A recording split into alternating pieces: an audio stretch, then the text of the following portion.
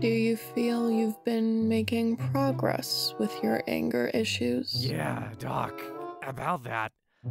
The thing is, I'm a barbarian, so a significant portion of my power is gated behind my ability to fly into an unhinged frenzy on command. Ever since we've been talking, I've been a lot more emotionally stable and, as a consequence, much weaker.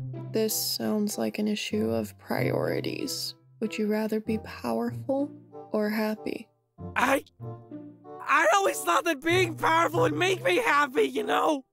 I don't even know who I am anymore. It's okay. You're okay.